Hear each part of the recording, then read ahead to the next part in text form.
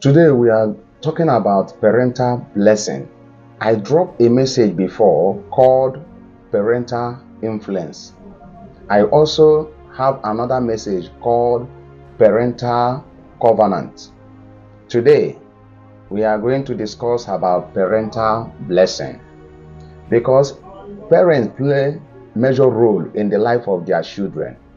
Yes, and every parent should know that they play major role in the life of their children. That any wise parent, whether you are poor now or you are rich, you can determine the destiny of your child. You can determine whether your child will be a slave tomorrow. You can be rich now, but you can determine whether your children can be a slave tomorrow. And you can be poor now. Likewise, you can determine whether your children will be poor or poorer than you, or whether they will be wealthy tomorrow.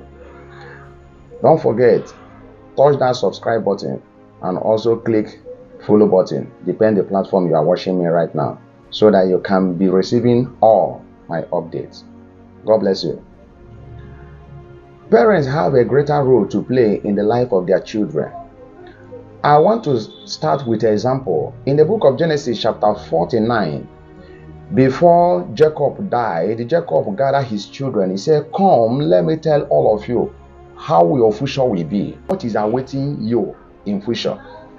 And Jacob, looking at his firstborn called Reuben, Jacob said to Reuben, "No matter what you try in life, no matter how hard you struggle in life, you will fail. You will never prosper. You will be like a wave of the sea. That will be wave of the sea. Your life will be like wave of the sea." That is a man that has no destination. He also looked at his second born called Simeon and the Levi, the third born. He refused to place any blessing on them. He refused to place any single blessing on them. Then he looked at his fourth born called Judah. He loved Judah and said to Judah, "All men shall praise you, your brethren shall praise you, and make the name of Judah to be called praise." I am not surprised, because I begin to check, why did Jesus come from the lineage of Judah? I discovered that lineage of Reuben carried cause. There was cause placed there.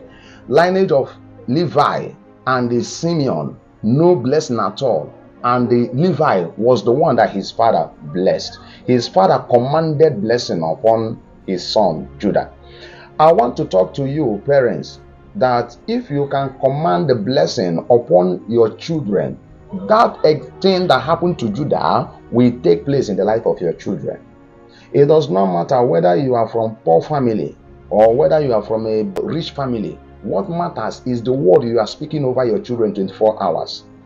Give your children blessing. Give your children a spoken word. It's more than material things you try to gather for them. I believe it's good to have houses for your children. It's good to make investment for them. It's good to keep much money, huge amount of money for them. But what about that thing called, what about that spoken word? Give it to them. They need your spoken word more than any other thing on earth. Give your children a spoken word. It's more than the silver and gold you are gathering for them. But gather heaven and earth for your children and refuse to release your blessing to them. Those things will be nowhere. Those things will make no meaning. Those things will be useless and meaningless to them. So parental blessing. If you are a child now, a brother, a sister, and you discover that your parents have not placed the blessing upon you, hear me, your success is very difficult. You will struggle in life. So find your parents, go back to your parents, make them happy so that they will place their blessing upon you. The blessing of your parents is the highest blessing you will ever receive in your life, and it will go ahead of your destiny and prepare your future. But if your father is dead, go to your mother. Your mother still have the power as a mother and a father together to place that blessing on you. If your father is alive, thank God. But if your parents are dead, you can now find the priest, that is to say the spiritual leader of your church, your pastor, your evangelist, your general overseer, your prophet. And because that man also is a father over you, So he will command that blessing upon you. Maybe as you are hearing this word now, your parents are still alive. First and foremost, go to them. When they place that blessing on you, you can now go to your spiritual father, and he will also command prophetic blessing upon you. If you are a brother, you are a sister, do everything possible to get the blessing of your parents. Don't say that you don't need them. You need them. In those days, when a child wants to go to city, his father will call him and say, "Come, my son. Come, my son." When the child come back, his father will say to him, "Stretch forth your two palms." And the son or that daughter will stretch forth his or her two palms. And the father will put spit there. These hands and the other ones. That is this one. His father will put spit here. His one, the father will put spit there. And he looked up to his son and said, "As you are going to the city, you are coming back with blessing." Somebody may say, ordinary saliva. No, it's not saliva. It's called blessing.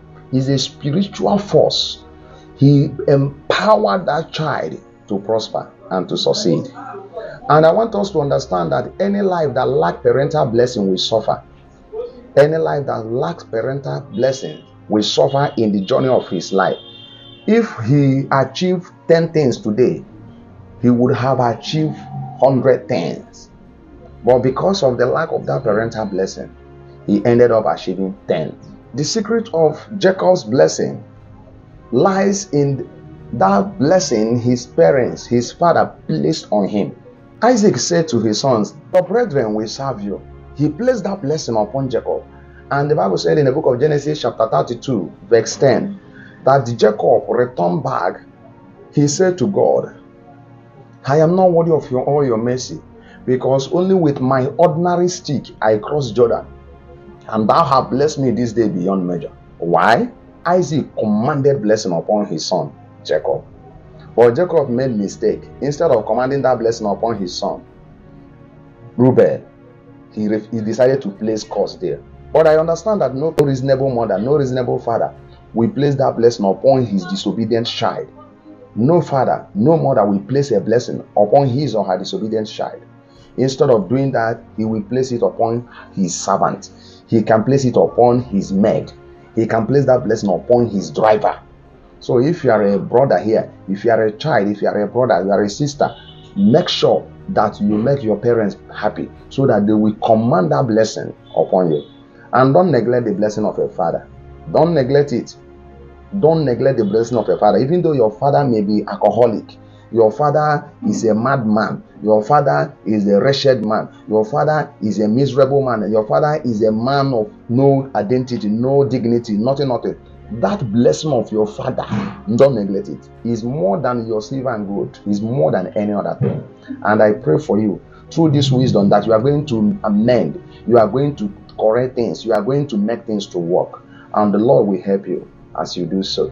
Don't forget, forward this message to many people, share it, like it, and drop your suggestion. I love you all. See you next time.